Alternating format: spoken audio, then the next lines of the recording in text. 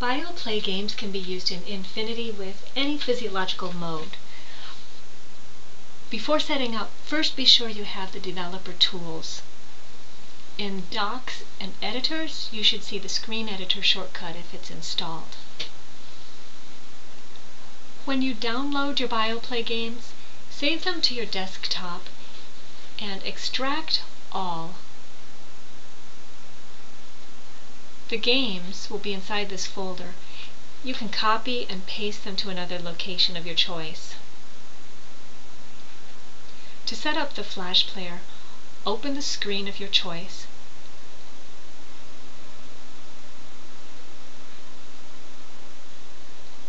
Then select Edit Selected Screen in the Screen Editor. Next, we need to add the connection instrument. Right-click and select Connection Instrument, and then select Target Application and choose the BioPlayer. Now choose Mode and Instruments. The action description tells what mode to choose. Boolean is on/off, and the instruments can be any of your choosing. For primary stop-go signal, we'll choose reward 1 in this example. The secondary input is also on/off. We'll use inhibits in this case. Bio 3 is percentage.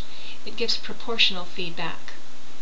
So in this example, we'll use reward 1 again, but it could be any instrument.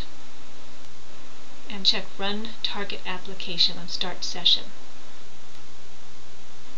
Exit the Screen Editor and save the changes, and the Flash Player should open now. When using inhibits for inputs, you need to choose Output on below. That's below the threshold that the game will turn on. Now when using a reward, the output is above. You may also want to adjust the thresholds after making this change. Now load the Flash game. Navigate to the location where you've saved your games, wherever you've put the folder.